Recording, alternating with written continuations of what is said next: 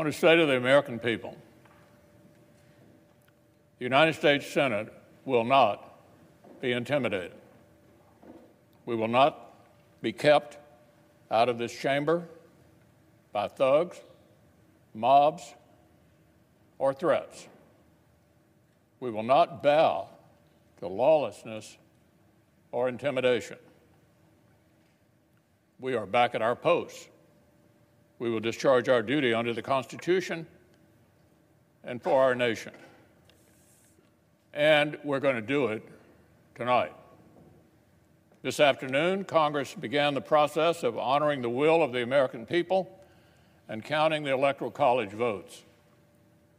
We've fulfilled this solemn duty every 4 years for more than 2 centuries. Whether our nation's been at war or at peace, under all manner of threats, even during an ongoing armed rebellion and the Civil War, the clockwork of our democracy has carried on. The United States and the United States Congress have faced down much greater threats than the unhinged crowd we saw today. We've never been deterred before and will be not deterred today. They tried to disrupt our democracy. They failed. They failed. They failed to attempt to obstruct the Congress. This failed insurrection only underscores how crucial the task before us is for our republic. Our nation was founded precisely so that the free choice of the American people is what shapes our self-government and determines the destiny of our nation.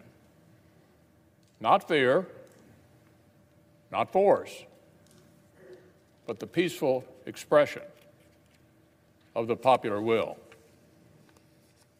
Now, we assembled this afternoon to count our citizens' votes and to formalize their choice of the next president.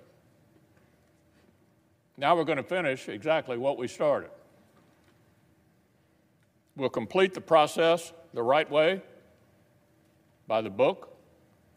We'll follow our precedents, our laws, and our Constitution to the letter.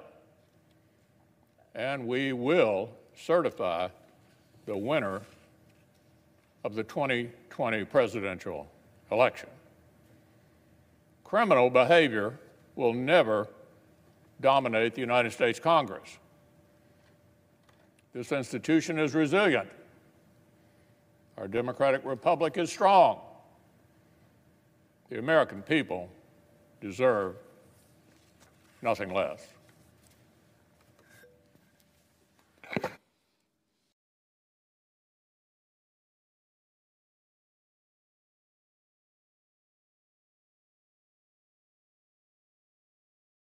The biggest stories the moment they happen from around the globe. Subscribe to Bloomberg Quick Take now for insight in an instant.